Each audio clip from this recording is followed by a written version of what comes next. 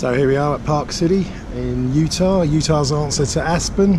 Very nice place, and but unfortunately I'm not a very happy lad. Why is that? Well, you can see Best Buy bags everywhere because unfortunately the trip has gone a bit wrong and my Mavic is playing up. So here I am with a new Mavic.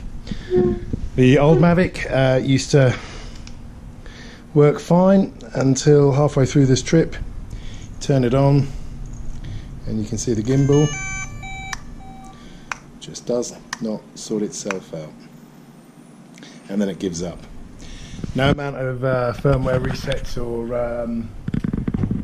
upgrading the firmware has fixed this, and as I'm halfway through a pretty major trip, wanting to do a lot of footage, we've got no real option except to buy a new one.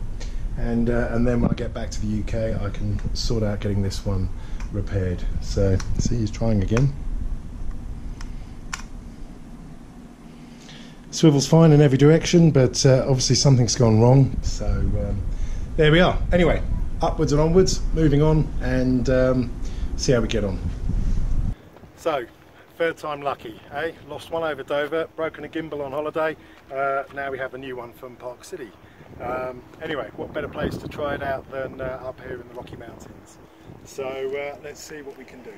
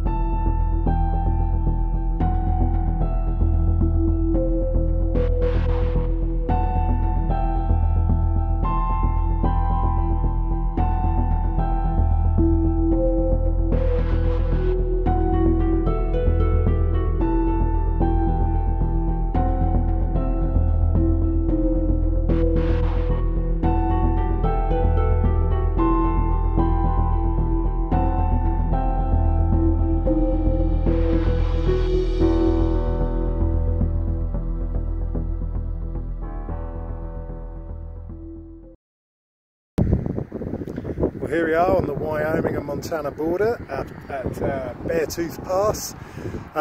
Pretty high elevation, 10947. What's that? 11,000 feet. I'm going to take my new Mavic for a spin, and I reckon I'm going to get some pretty good footage because we are on top of the world here, or so it seems. So let's see how it performs, eh?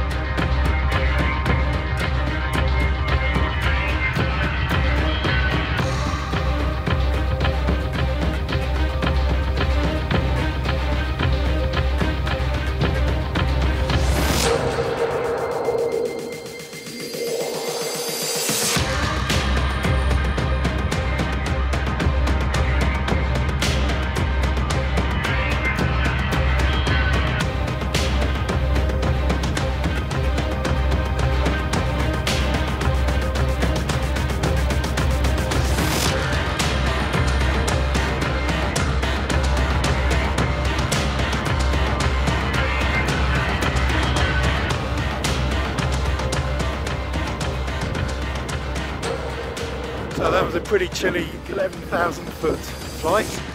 Have to say, air is pretty thin, but Mavic did pretty well actually. I thought the battery would run out really fast, but I had a good long flight there, some amazing scenery, a lot of snow about, and pretty much the most awesome flight I've done so far, I think, so all good going.